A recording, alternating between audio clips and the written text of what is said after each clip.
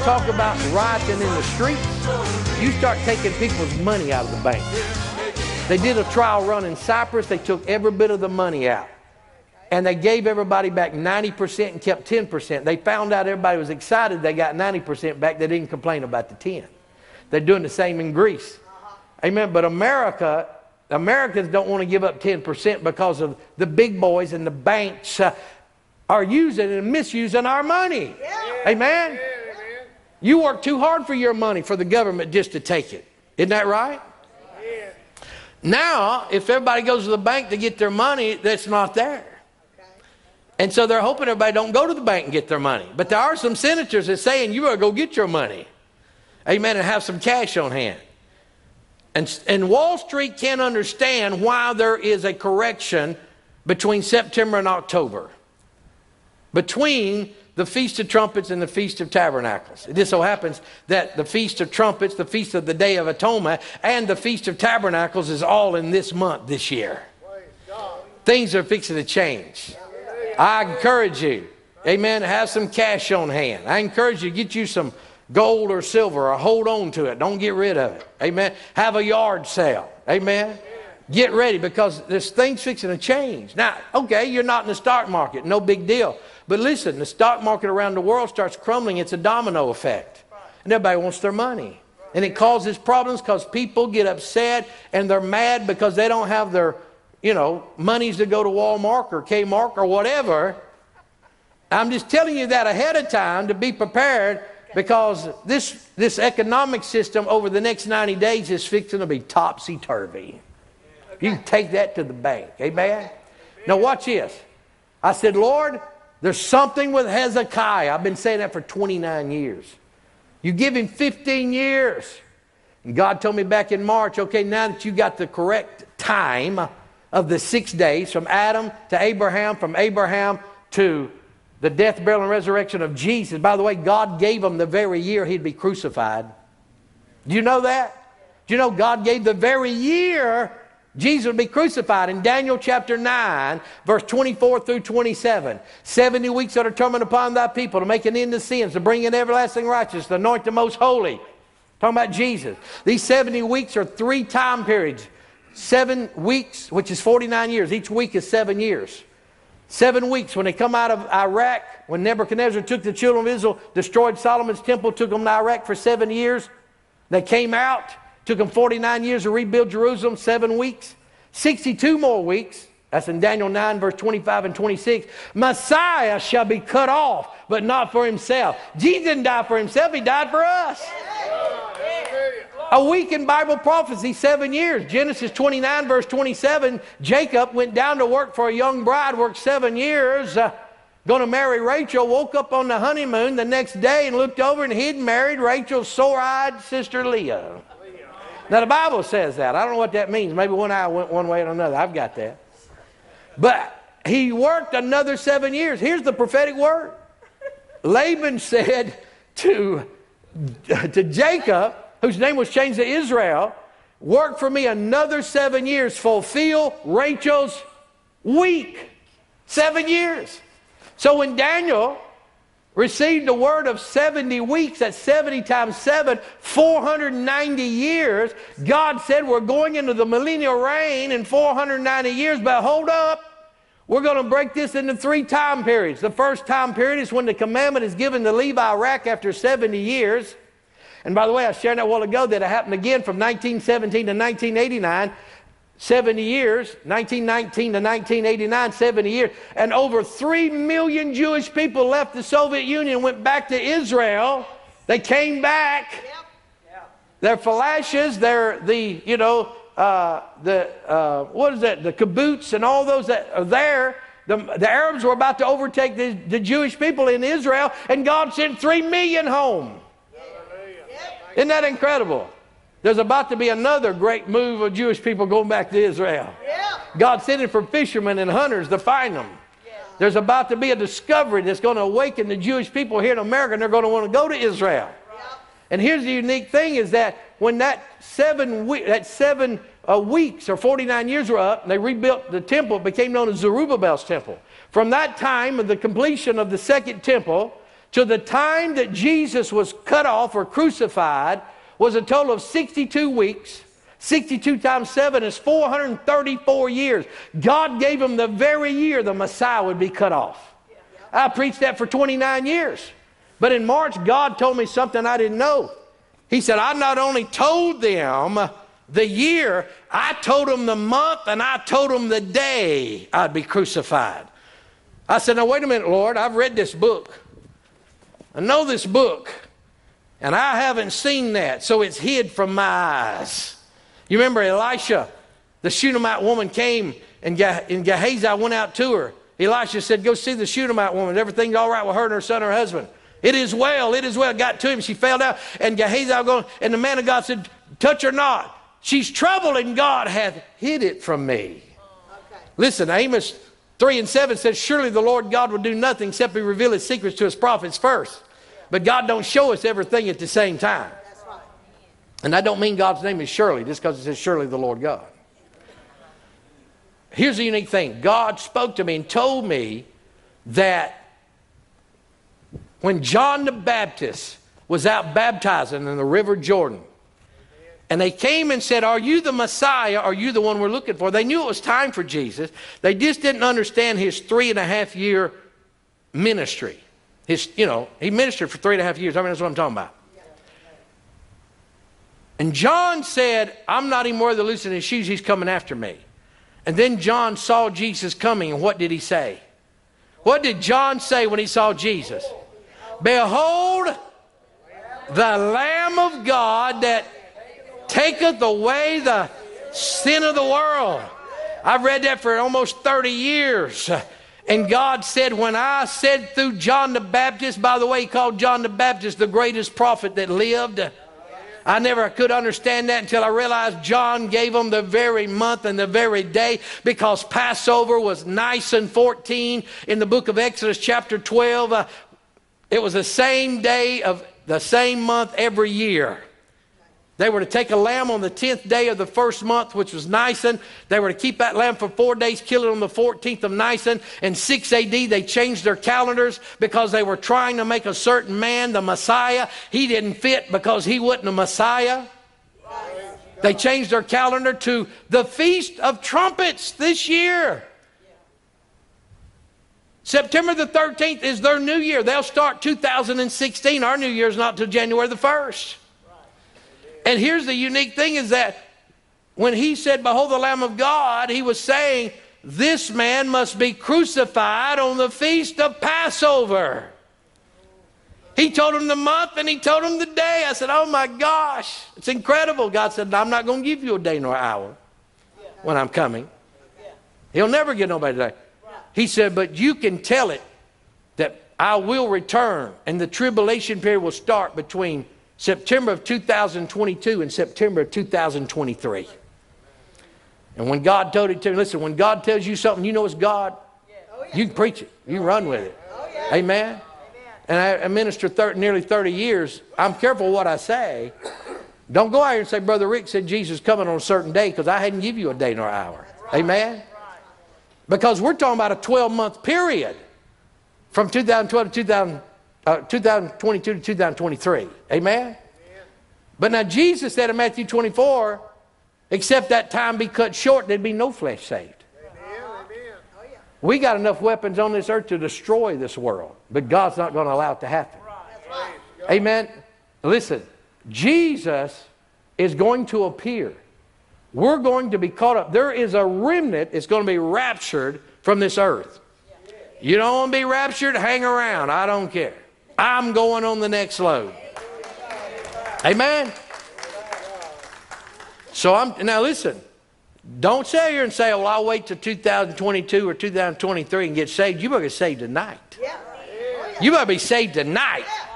You're watching my television. You better be saved now. Because you might be in a drive-by shooting. You might be run over by a runaway bicycle. You might have a heart attack. You might die in the middle of the night. Amen? I mean, I've had relatives that just died and they were 20 and 30, 40. We got children in children's hospital. Death has no age limit. We need to be saved now. How many saved right now? How many knows you're born again? Amen? All right, now watch this. I'm going to close with this. God told me, here's the icing on the cake. God told me, he said, I gave Hezekiah 15 more years. And you're right. Why don't I give everybody 15 years? And God said, as of this month of September, now this is back in March, he said, but as of the month of September, between the Feast of Trumpets and the Feast of Tabernacles, you'll enter into a new time. You'll enter into a 7 to 8 year window because of 2022 to 2023. Yeah. He said, I'm giving mankind 15 more years.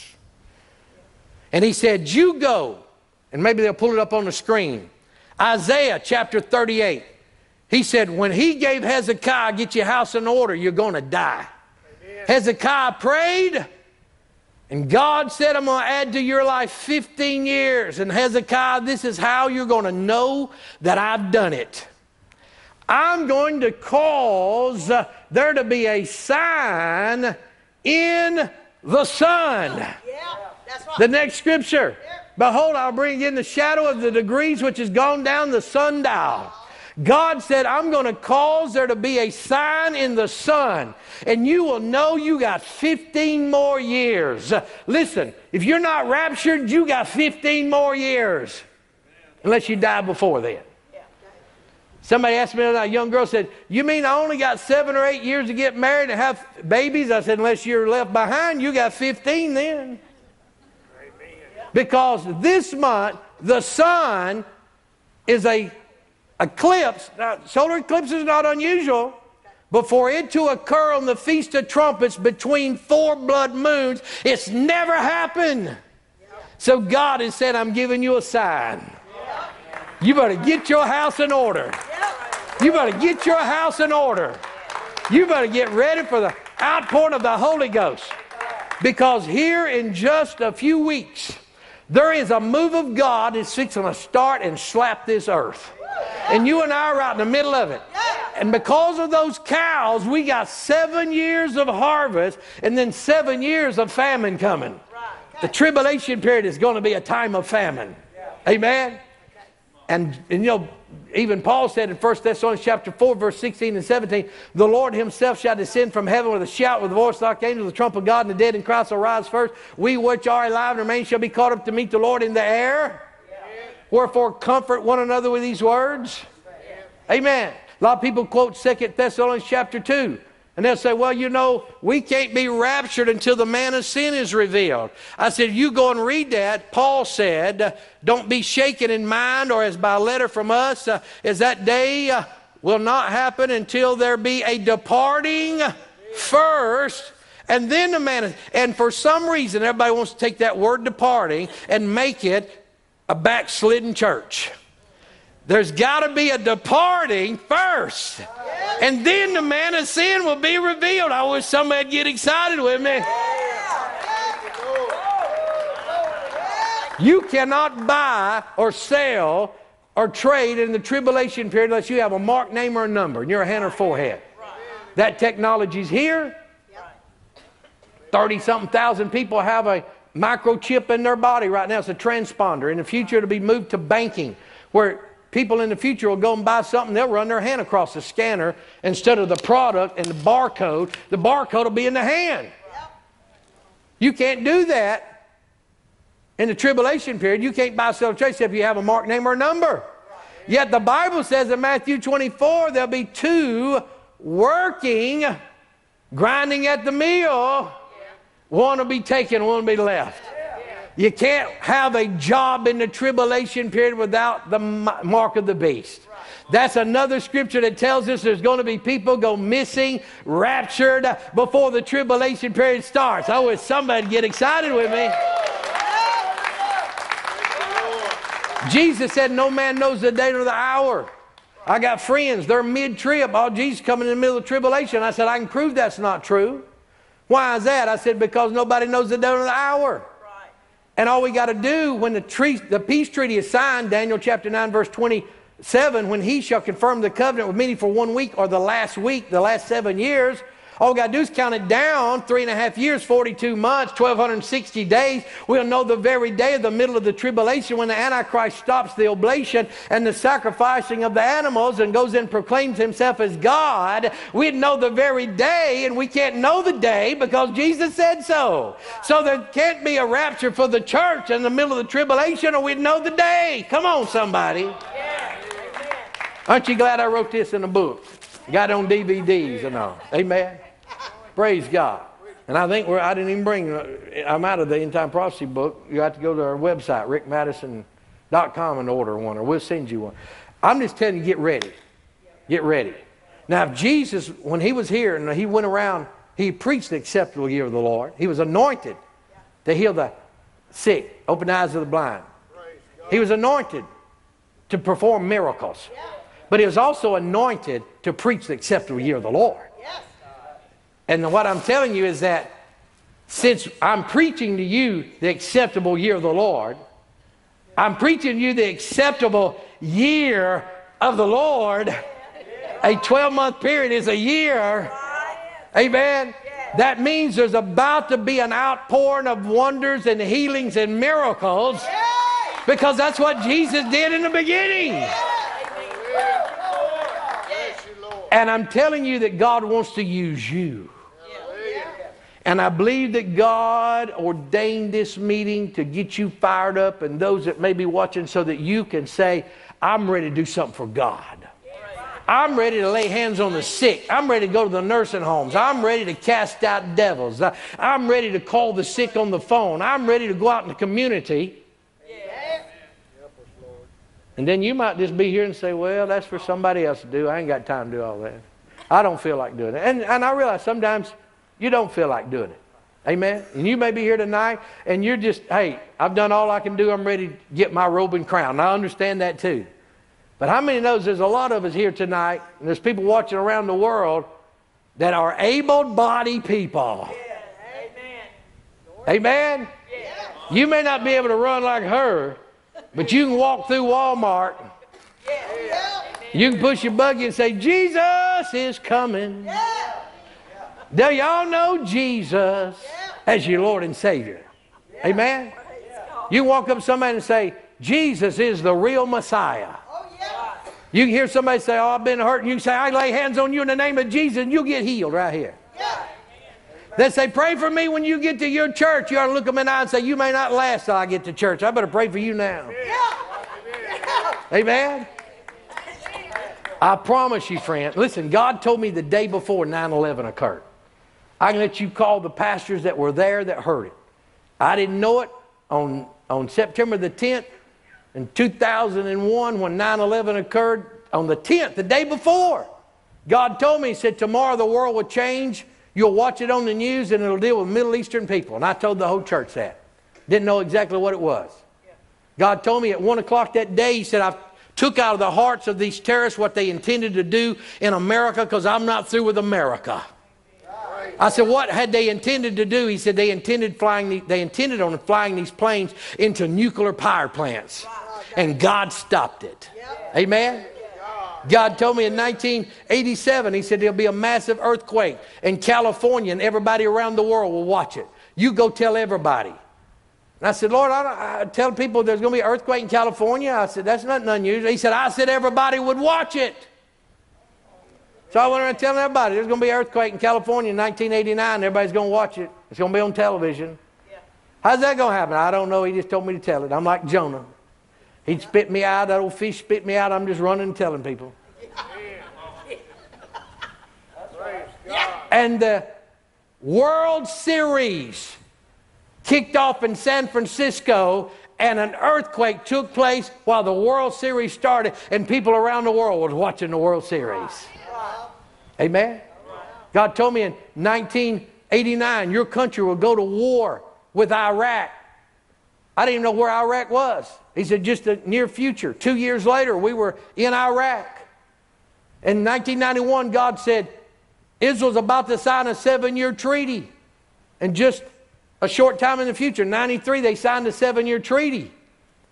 which was a sign of the end times, because Daniel chapter 9 says, they shall confirm a covenant with many for 1 week or 7 years. If you wanted a sign that Jesus was coming, that was it. Oh, yeah. Amen. That treaty expired in 2000, but it's showing what Israel's going to do in the future. Their next treaty again will be for 7 years. Jacob went down and worked and signed 2 7-year treaties. Joseph went down and interpreted Pharaoh's dream. There were 2 distinct 7 cows. Can you say amen? Yeah. Oh, hallelujah. God said that we're entering a new time this month, and we're about to see an explosion in signs and wonders and miracles over the next 7 years. I'm getting excited about it. You ought to stand to your feet. If nothing else, say, thank God he shut up, and start praising God and leaping and saying, thank God Jesus is coming soon. Woo!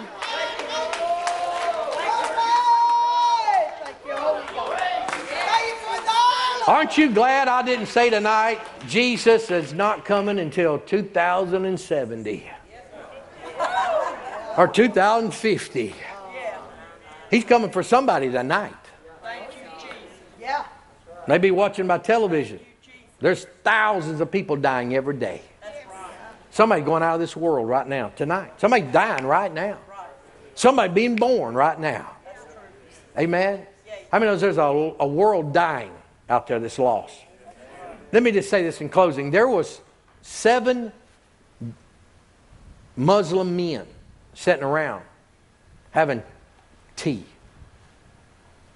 And one of them said, I had a very unusual dream last night. And the rest of them said, I had an unusual dream. And one of them said, what did you dream? I can't tell. It goes against the teachings of Islam. And they all said the same. And one of them said, I'll tell what I dreamed. I dreamed that a man walked up to me in a white robe and said he was Jesus in English. He used another word for Jesus, speaking in Turkish or Arabic. But he said, I had a dream that he said he was the Messiah. And he showed me his hands and wounds in his hands. And he said, he was the only way to heaven. And the other 6 men raised their hands, and every one of them at the same time said, that's exactly what I dreamed. All 7 Turkish Muslim men all of a sudden got baptized in the Holy Ghost. Started speaking in tongues. And they went through the villages preaching Jesus is the Messiah. I'm going to tell you, God's going to have somebody to preach the gospel. Here just a while back, there was a young girl, 5 years of age, on America's Got Talent. Beautiful young girl. And Howard Stern, of all people, said, you remind me of little Shirley Temple. You got some Shirley Temple in you. National and international television. This little girl said, no, I have Jesus in me. Yes. Did you see that? Hey, out of the mouth of babes, if you and I don't tell them, God will raise up somebody that will. If you and I are ashamed of the name of Jesus, God will raise up somebody that's not. You go from this place, you tell everybody Jesus is the Messiah. Don't just talk about the Lord and don't just say God, you tell them his name. Amen. That Jesus is the only way to heaven. How many believes he's the only way to heaven? Come on and raise your hands with me and say, Lord Jesus, I believe you're the only way to heaven. Thank you for saving me. Thank you for washing me in the blood of Jesus. I'm saved. I'm saved. I'm saved by the blood of Jesus. I'm cleansed by the blood of Jesus. I'm ready because of the blood of Jesus. Whenever you come, Lord, whatever time you come, I'm ready, Lord. Oh, hallelujah. I'm ready. Whenever it is, Lord. Whenever you come, I'm ready. Oh, hallelujah. Whenever he comes. The Bible says in Luke 21 verse 36 to watch and pray that you may be counted worthy to escape these things coming on the face of the earth. There's some things fixing to start shaking. Don't be surprised what you see out in the streets. Don't be surprised what you see happening around the world.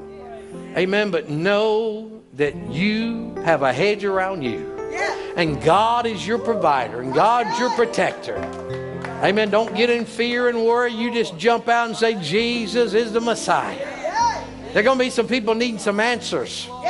And you and I need to know the Word. I promise you, if you start praying and studying the Word tonight, and I need to do the same. Amen. Listen, we don't know the Word like we need to know the Word. I know the Word, but I need to know it more. Don't you? Hallelujah.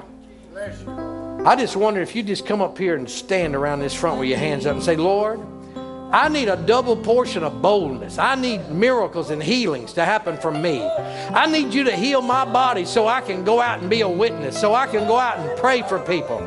Lord, I need a financial miracle so I can go and... Rick Madison here. Just want to encourage you to go to our website, rickmadison.com, rickmadison.org. We have about 22 DVDs on there now. Every one of them's 2 hours long. And we offer them for $20 each. They're 2 hours each. But I just want to let you know that if you'd like to get a package deal, then you can get 10 of those for $100. Or you can have all 20 of them. In fact, I'll just send you all 22 for a $200 offering. Now, that's a lot of word. That's like going to Bible college. And I promise you that they will enlighten you on a lot of information in the Bible. How to hear the voice of God, how to move in the Spirit, what time it is, where we're at in Bible prophecy. I mean, hours and hours of when is Jesus coming? When is the tribulation period going to start? Is there a pre-trib, mid-trib, post-trib? How to flow in the Spirit, how to operate in the gifts of the Spirit. You know, these are wonderful messages that will carry you to another level. And again, if you'd like to go to our website, rickmadison.com, they're $20 each, or they're 10 for $100, or 22 of them for $200. And we'll even pay the postage for you.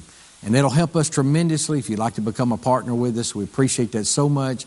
Any donation you could send, we'll send you back books or CDs or DVDs. So thank you for tuning us in. God bless you. Thank you for watching Rick Madison and Friends. We trust you have received a fresh word today. You can partner with us by ordering today's special from our website, rickmadison.org. You will also find books, CDs, and DVDs to enrich your life. International evangelist Rick Madison is now accepting invitations to minister in your area. Contact him at rickmadison.org. Thank you for your prayers and support, and be sure to join us next time.